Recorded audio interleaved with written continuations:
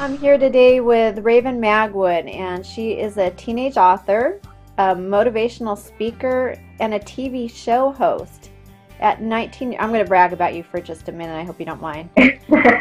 At 19 years old, she has accomplished more than most do in a lifetime. When she was only just 11 years old, she was a national gymnastics champion and published her first book.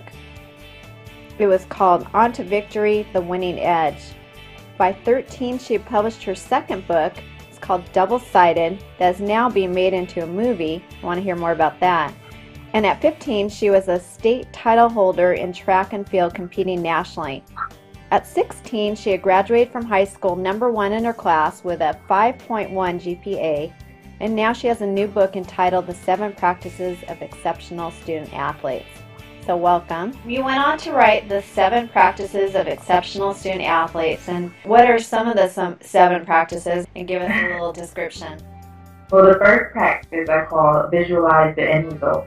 And really this means to set goals and own it. You have to know where you want to go if you're going to get there. I tell people that all the time. So visualize, what do you want out of life? And then you can start working to achieve what you want.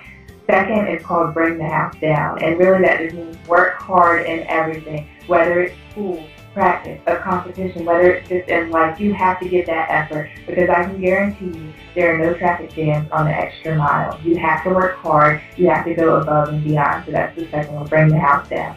The third one is recognize your true strength. And that's, as we were talking earlier, is that mental strength.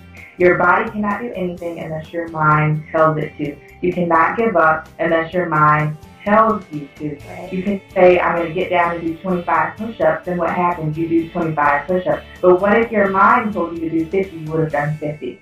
And I tell kids that all the time, like, set the bar high and understand that your mind is a powerful thing. Be positive with yourself, because it's going to show up physically. The fourth practice is to use a timeout. And really this means to prioritize, set your schedule, use your time management skills, because you can't do everything at one time.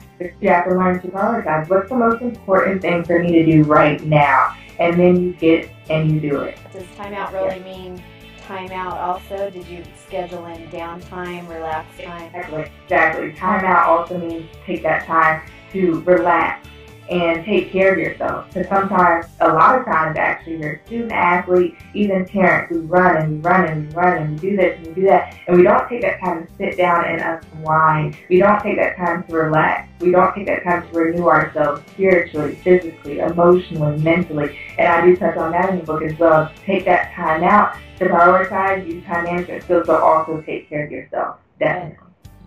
Yes. So go on. The fifth practice is called cut your losses. And really with cut your losses, I mean remove yourself from negative people and negative situations.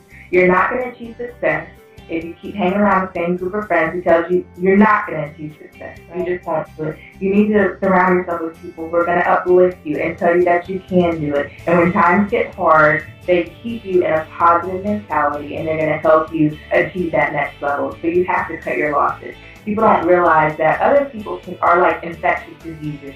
You know, if they're negative, we're going to start to be negative. But if we're around positive people, we're going to be positive. And so I definitely think that's a very important practice, cut your losses. Sixth practice, go back to square one.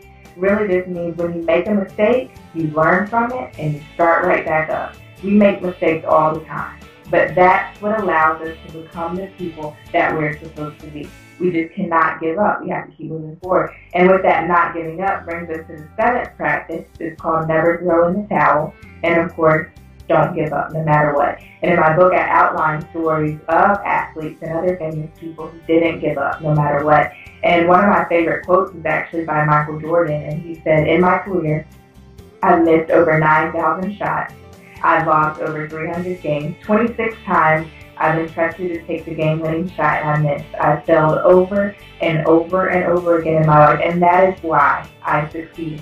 And I tell kids that all the time. You will have setbacks, you will have failures, things will happen that you don't want to happen in your life, but you cannot give up. And in sports, that's just part of playing sports, is that you have mistakes, you have chokes, you have setbacks. Exactly. There's not one sport that you're going to win every time or be successful every time. You're completely right. But how do you use that loss to keep moving forward and to win the next time. You have to look, what did I do wrong? What could I have done better? And you take that into the next competition. Right. Think how boring it would be if you were successful every time. There would be, Yes.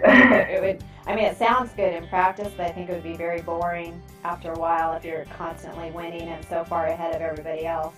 It would be, because where do you improve, or what new things could you do? Right, what pushes you? Go to sportsmentaltoughness.com to get your free video training and guided visualization MP3 on how to perform under pressure. I'm Craig Sigel, the Mental Toughness Trainer.